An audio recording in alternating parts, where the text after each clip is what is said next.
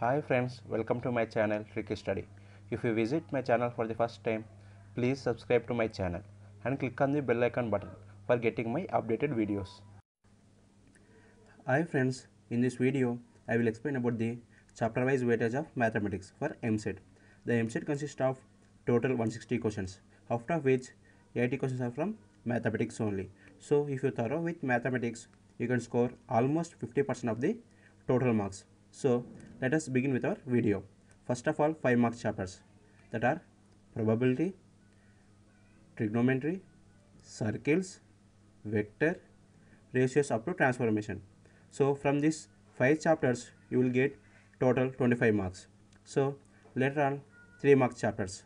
The 3 marks chapters are complex numbers, matrices and determinants, indefinite integrals, straight lines, pair of straight lines, application of derivatives.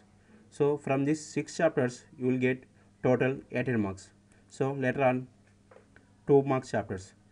The 2 marks chapters are limits, properties of triangles, theory of equations, quadratic equations, parabola, 3D geometry, definite integrals. So from these 7 chapters you will get total 14 marks. So by preparing the above chapters you can score 57 marks.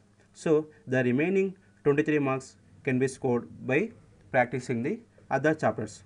So if you like this video, please click on the like button and share my video to your friends. Thank you everyone for listening to my video.